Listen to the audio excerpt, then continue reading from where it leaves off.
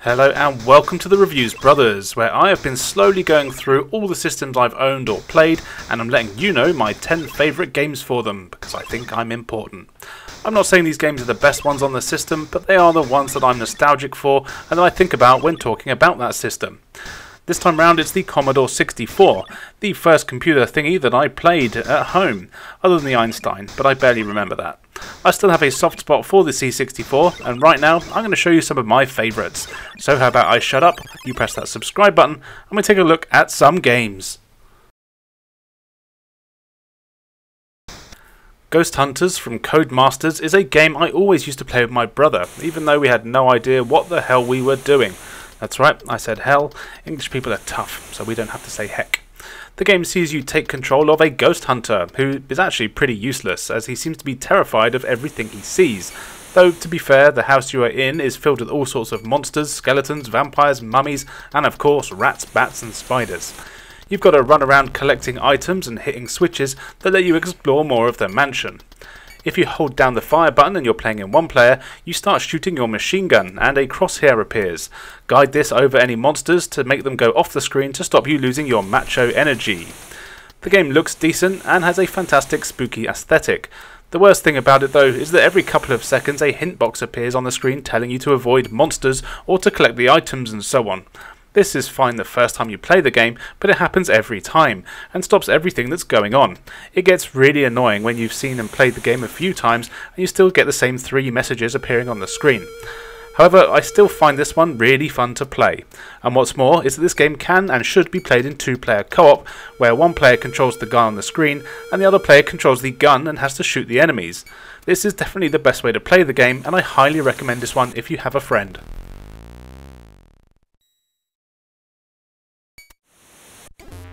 Scooby and Scrappy Doo is another game that I grew up with on the C64, and I really like it. You play as Scrappy and have to rescue Scooby and Shaggy, who have been captured. I have no idea what happened to the rest of the gang, presumably they are dead. It's a side-scrolling platform game and it plays really well. You can run and jump by pressing up on the joystick, which is never ideal, but you'll get used to it. The fire button punches, and you can hold it down to increase your puppy power. Most enemies can be killed with just the tap of a button, but for larger enemies like zombies you'll need a full charge. You can even use this to smash walls and create shortcuts. What's annoying though is that the only way to figure out which enemies need to be charged up is by trial and error. Also, there are some enemies that can't be killed at all, but you won't know about this until you've tried killing them a few times with no avail.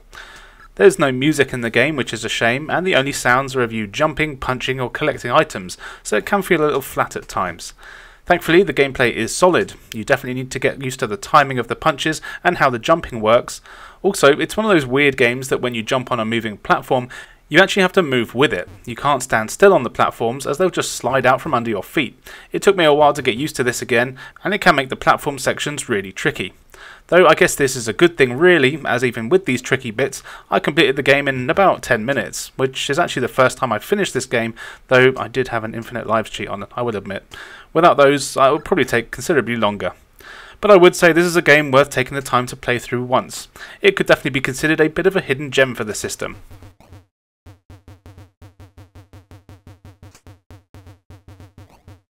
Barbarian 2, the Dungeon of Drax, is a really cool hack-and-slash adventure game that, along with most C64 games I had as a kid, I didn't really know what the hell I was doing, but I loved doing it anyway. Here you get to choose from 2 characters, the sexy buff dude and the sexy buff woman. I always chose the woman, because, you know, boobs. Your quest is a simple one. You have to take down the evil Drax, but to get to him you have to fight your way through a maze-like world filled with loads of deadly enemies. It's all side-on and the game looks great. You control your chosen barbarian with the joystick and you've got a surprising amount of moves. You can walk and run, and if you're running you can jump. And you'll need to do this to leap over rivers of lava and bottomless pits. As well as this, enemies will constantly be spawning in that you'll have to fight, and these bastards are tough. The combat is kind of okay though. You hold down the fire button, which is common in these games, and then you do a different attack depending on the direction you press on the stick.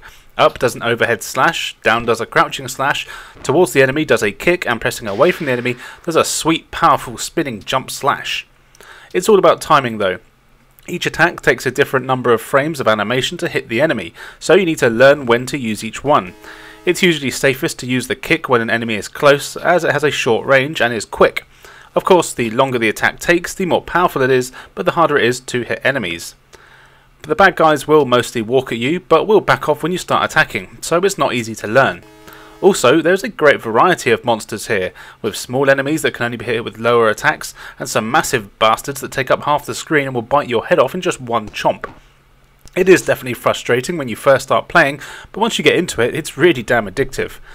You have a sort of compass that you can follow that shows you which way you need to go, roughly, and you'll explore caves and wastelands before getting into the dungeon, each with more traps and enemies. You also need to collect a certain number of items before you can find the exits, and it's not easy to get them all, let me tell you. The game also looks fantastic, with some great big sprites. The animation is choppy, but it kinda works, and the enemies just look great. There's even a bit of gore in here. This is a game I'll probably never complete, but I guarantee I'll fire it up every time I break out the C64.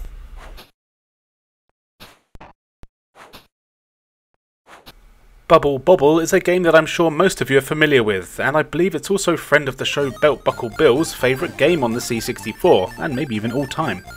In case you don't know, you play as one of two punk kids that have had their girlfriends kidnapped and then been turned into dinosaurs by the evil Baron von Blubber. You have to go through 100 single screen stages where your only objective is to murder everyone on the stage. To do this, you blow bubbles, which captures them, and then you jump into them, bursting the bubbles with these spikes on your back, and presumably impaling the enemies at the same time for a slow, agonising death. Killing enemies is fun and easy, and they'll leave behind things for you to collect. Mainly just fruit for points, but you'll sometimes get letters to spell the word extra, which gives you another life. The levels start simple enough, with a few platforms in them and a handful of enemies, but it doesn't take long before a load of enemies are all over the place that bounce all around all over the shop and are hidden behind platforms that you've got to be pixel perfect to jump on without dying. You also get bonus stages, and you'll find power-ups that let you skip a bunch of levels as well.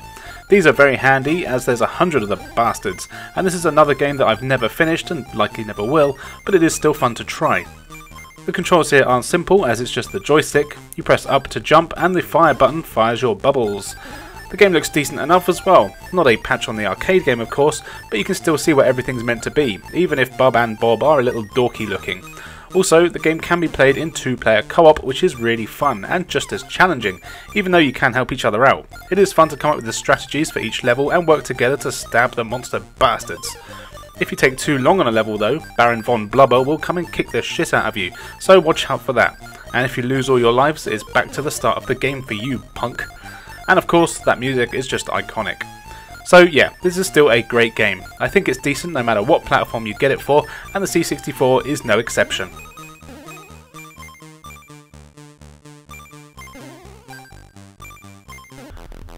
Hey look, it's Edd the Duck.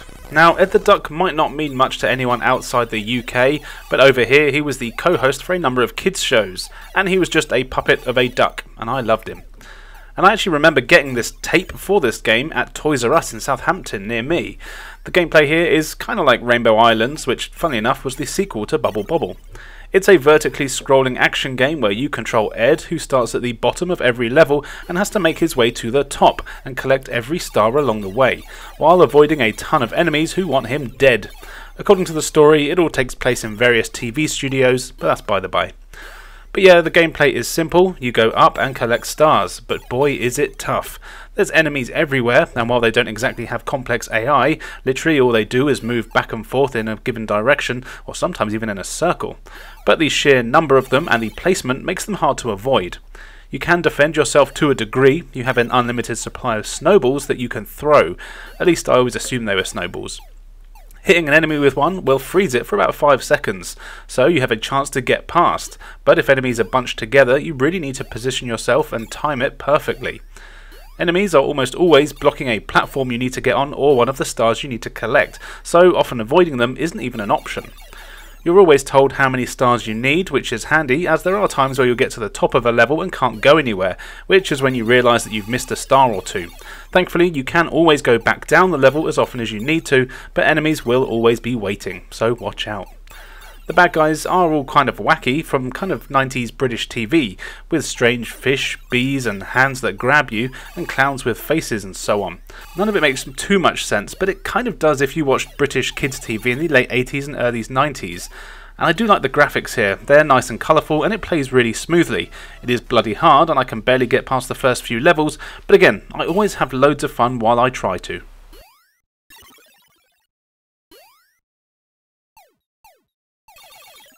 Next up is the Muncher, or possibly The Muncher Eats Chewits. This is a side-scrolling rampage rip-off where you play as the Muncher, who was the mascot thing for the delicious Chewits sweets, or candy if you're that way inclined. The Muncher was always shown on TV adverts as a Godzilla-like monster who would devastate London, eating all the buildings, and the only defence was to give him these sweets to satiate his appetite. Well, in the game here you play as the Muncher, a giant dinosaur who has to walk from left to right, destroying all the buildings in your way, as well as dealing with any pesky army people or locals who happen to get in your way. You can climb basically any building you see, and you've got a few attacks you can use to smash them. You can punch and bite, and if you're at the base of a building, turning left and right acts as a tail whip which destroys the foundations. You even have a flame breath move that you can use, but it doesn't last very long, and I couldn't figure out how to replenish your fire breath. Not to worry though, as you can just eat pesky humans that get in the way, which you'll need to do actually, as this is how you get your health back. Not much health, but sometimes enough. Now, your actual objective here is really just to get to the end of the level, so you can ignore enemies and buildings if you want to, and sometimes it is worth it, and it can be very easy to die, but then you are missing out on most of the fun of smashing stuff up. There are soldiers that will shoot at you, as well as tanks and choppers that fire rockets. Eating humans is fun, and you get a cool little noise as they scream when you eat them and crush their bones. It's so cute. The game looks decent with massive sprites, and the collapsing buildings are actually quite decent for the system, which is nice. The levels are kind of varied enough, and it is fun to play. As with every other game here though, it is damn hard, and I've only ever made it to the 3rd level.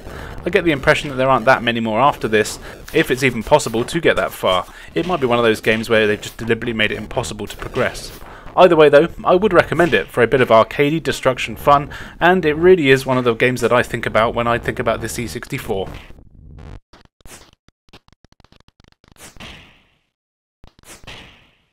Time for something completely different. Here is Little Computer People, a strange program that doesn't even call itself a game. Instead, it's more of a simulator where you have a little computer person that you can just interact with and observe. And I don't know why, but this game had me hooked for hours, and is still one that I look back at fondly today. So what happens is you load the game, and then you see a cross-section of a nice house with a ton of rooms and stuff in it. Then, after a few minutes, your little computer person will walk in, as well as his cool dog. He spends the first few minutes walking around the house, inspecting all the rooms and what's in them. Once he's happy and settled, you can start interacting with him. Or at least you can if half your keyboard doesn't decide to stop working like mine did. You can type simple commands to your little computer person, asking him to do things like play on the computer, play you a song on the piano, write you a letter, have something to eat, and so on. All of these commands are typed in, and you get a better result if you're polite. So the best way to ask something is to say things like, please play me a song, or please do a dance. And if you haven't been a dick to him, then he'll usually do it. You also need to make sure that he's fit and healthy, so there are other commands you can input for food deliveries so he doesn't get hungry, including deliveries for his dog, who you might need to remind him to feed every now and then. If he doesn't take care of himself, then he'll turn green and get sick, so you know you need to get him to eat or do some exercise. You can even make the phone ring so he has someone to talk to and doesn't get lonely. You can give him books to read and music to listen to so he doesn't get bored, and you can even get him to watch TV and go to sleep so he doesn't get too tired. It's just so cute, and he looks like a cool dude. And really, that's all you do in the game. There is no real particular goal to it. You just chill out with the little guy and get him to do stuff. It's fun figuring out what you can interact with, but sometimes it is a shame when you realise the options are a bit limited. But still, it's a fun one to go back to, and I do recommend giving it a try. You'll be surprised at how attached you get.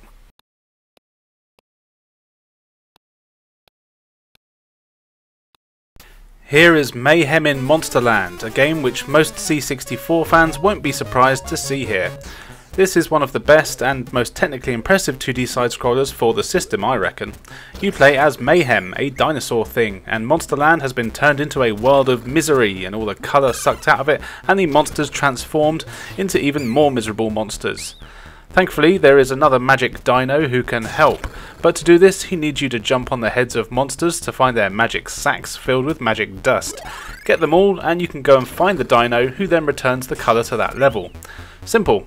And once you've done that, you then replay that level in all its colourful glory with the monsters returned to their usual states. But you still have to kill them all, though this time round you can collect all the stars and move on to the next stage. So the gameplay is simple enough. You just go left and right, jumping on the heads of everything you see and taking their stuff. But it's all done very well, especially for the C64. Enemies don't do a whole lot other than walk left and right and occasionally shoot something at you, but there is a fair bit of tricky platforming, and the enemies are often put in areas that are hard to get to without being hit yourself. And really, you do want to kill everything you see because they might have the magic or stars that you need. You can get a running power up that lets you do a dash attack and run through most enemies. This is great, and you'll need it to make some of the tougher jumps as well. The graphics here are fantastic, with some really great bright colours and some very impressive scrolling and animation for the system. Enemies look good, even the big pixely ones are cool to look at, and there's even little details like if you're stood on the edge of a platform, Mayhem looks a bit worried. The only real downside, which is a common thing for C64 games, is that there is only one button on the joypad, so you have to press up to jump, which isn't ideal, but if you're emulating this, you can probably sort it out with a bit of tweaking. I'm surprised that this never got a release anywhere else, as I think it would have made a cool NES game. It was actually released on the Wii Virtual Console, and I got it immediately when it was released there, and I loved playing it again, and I still do today. A must play for the C64.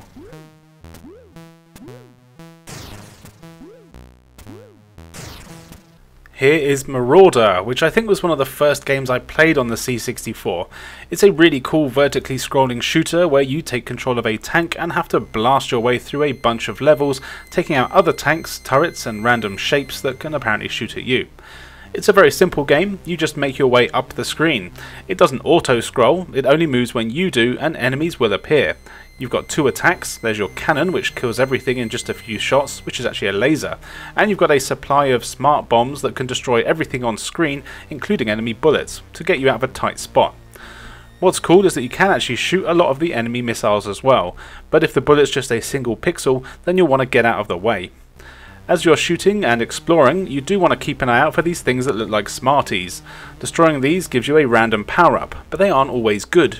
You might get an extra life, or you might get a smart bomb, and sometimes you even turn invincible for a short while. But be careful, as the power-ups might also jam your laser, take away your life, or smart bombs, or even reverse the controls for a few seconds.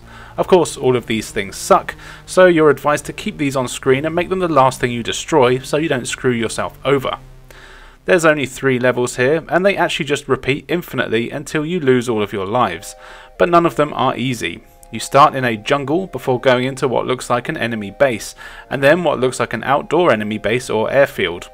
All the levels have plenty to blow up, as well as obstacles in the way that make it hard to avoid enemy fire.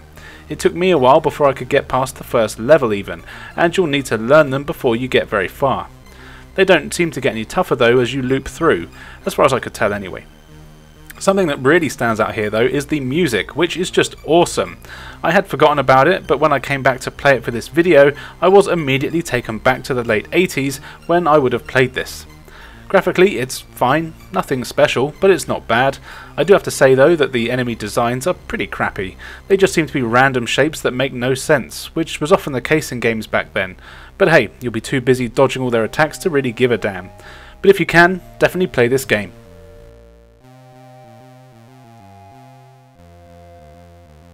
And finally for today, here is Stunt Man Seymour. For some reason the C64 was your go-to if you wanted your hero to be egg-based.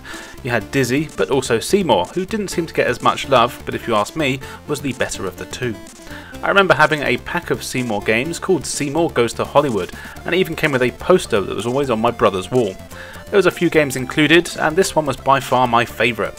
It's an action platform game where you are Seymour, the egg, who is just a stuntman for a bunch of films. So you go through the levels, fighting the other goons, who are presumably all actors, and killing the final boss of each stage, which is presumably the big boss fight at the end of the movie, and they're always a massive creature of some sort.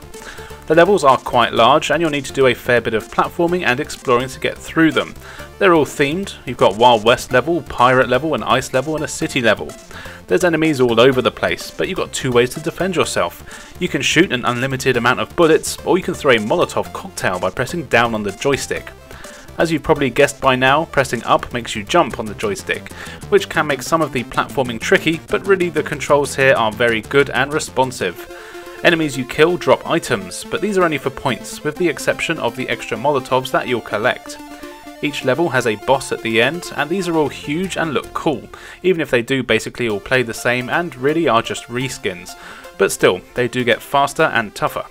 Graphics wise, it looks really good. The sprites are all large and have a surprising amount of detail, and the variety in enemies and levels is great, even though there's only 4 of them. Also, the music here is just great, and you really can't deny that the C64 had one of the best sound chips of that generation. The sound of music from those games is instantly recognisable. If you're a fan of action platform games, then this is another one that you really need to check out. I love it.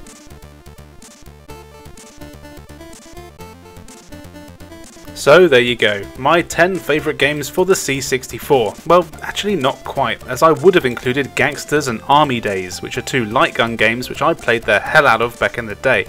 But sadly I've got no way of playing the C64 light gun games these days, so if you do, make sure you go try them out. What are your favourite games on the C64? There's so many out there and I love trying new ones, so be sure to let me know in the comments below. And now, all that's left for me to say is thank you for joining us, and we'll see you next time.